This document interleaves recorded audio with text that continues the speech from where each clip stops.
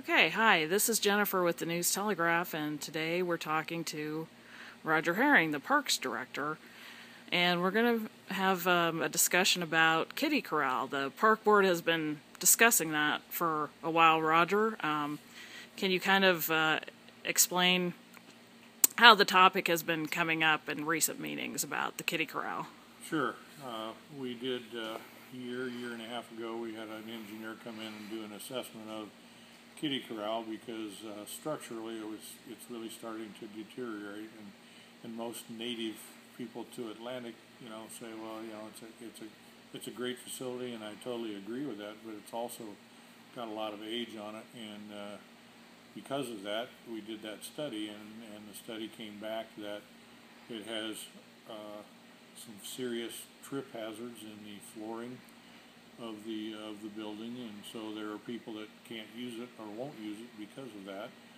The wooden structure is starting to deteriorate. The building is actually separating from the footings, and the roof is in need of replacement. So you evaluate all of that. You evaluate whether or not your best bang for your buck is to refurbish or replace. Well, in this case, the engineer indicated to us that we'd be better off in replacing Kiddie Korral. And it is, and a lot of people don't realize that the Kiddie Korral is a 1940s structure. Oh, wow. So I'd say we've got our money's worth out of it. Definitely, definitely. Yeah, exactly, and so the decision was to look at the possibility of replacing and refurbishing it. Okay, and it sounded like at the last board meeting you had discussed a preliminary site plan, which I believe you have that in front of you. Can you talk a little bit about that plan, what you kind of hoped, or the board hoped to possibly use? Sure. I'm more than happy to share that with you, and it is exciting to be able to look at that because it is a beautiful area, and it's highly used by our residents, and so we would be looking at obviously demolishing the old Kiddie Korral and then replacing it with a totally new structure. And in evaluating that site plan, Snyder and Associates were the people that came in and helped us with this preliminary plan. And of course, in going into a planning process, what are your priorities? One priority is that it needs to be handicapped accessible, which currently the one that's there is not. And so we need to make that a high priority. The other is to be able to get some vehicles in and out because of handicapped accessibility, and also be able to allow people with mobility problems to be able to get to the shelter and the playground area, in a safe manner.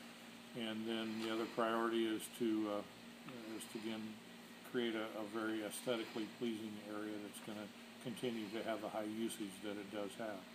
And so what the site plan came up with, in keeping those priorities in mind, is you can see as you look at this site plan is the light area right there is the old location of the shelter, and that will be the one that we demolished. The dark brown rectangle is the roof line of the new shelter, and you can see that what we've done is we've rotated and moved the new shelter forward, which would be somewhat to the south and west, 10 or 12 feet, and rotated it a little bit to look a little further to the southwest as opposed to directly south. And then the gray area running to the street here, that would be the 10-foot sidewalk service drive that would lead up to it, that would allow for handicapped accessibility. And again, if someone needed to drive up there, drop someone off at the shelter because of mobility problems, they would be able to do that. They could drop off their equipment, their coolers, their food, drive back out and park on the street. We will not have parking in that area whatsoever. They'll still have to go back to the street. Consequently, that would be a very nice facility. And the nice part of that drive there, we were able to figure that it is the slope of that area would not require a lot of grading or anything else, and so it works very, very well for ADA requirements to get to make it handicap accessible. And so those would be the two highest priorities. The other things around it that are very important is there would be new electricity to that building. There would be new lighting. There would also be a water access created there also. So we would have water and electricity available, even though electricity is available at Kiddie Korral at the current time, but it would be upgraded. Then you can see off to your right, that would be a new fire pit there, very similar to the one that was done as an Eagle Scout project up at the Camden shelter. So there's some real nice amenities that we would like to add. Those would not be the highest priority. The highest priority again would be the shelter and the drive, the service drive going up to it for the replacement, and then the other things we can phase those other things in. And basically those other things are just seating around the playground areas and the playground equipment, and that's kind of what we've been talking about and discussing, and we'll be talking with the city council about it. The park board has given me the green light to do some things, and then we'll finalize the plan, put it in front of the city council, and then look at some funding mechanisms for that. But we have set aside some money for replacement of Kiddie Korral. Okay, and I know you have another picture over there next to you as well, and I believe that's a possible suggestion of what the new Kiddie Korral could look like, or at least one that the board was interested in. Yes, yes, and again, it's a more modern, it's a more open shelter as opposed to the one that will be demolished, and there's some reasons for that, and I'll share that with you as well. But I've shown them 3 examples. We wanted to keep the rustic look and the outdoor feel at that shelter similar to the one that's there. So I showed them 3 different things, and this is the one that they liked the best. And I've had conversations with 2 different service groups as well, and showed them the 3 examples.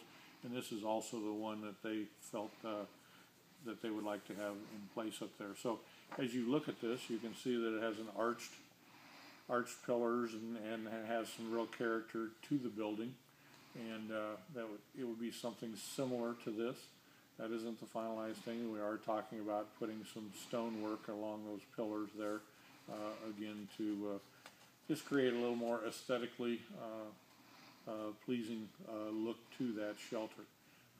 But again, it's much more open. The reason for that, the old Kiddie Korral has I'll call them bench seats kind of around the outside of it. Those are nice, but they also create some security issues for us because people and animals can hide behind that at night and those kinds of things. And so for security reasons, we feel it's important that we have a security light in there and keep it somewhat dimly lit at night, so when law enforcement or anybody drives by, they can see what activities might be going on up there. So it's an open shelter, and but we do feel it's very aesthetically pleasing to the public, and so that's a consideration that we're talking about. That particular structure right there is about a $30,000 structure. That's 30 by 50, same size as the one that's currently there.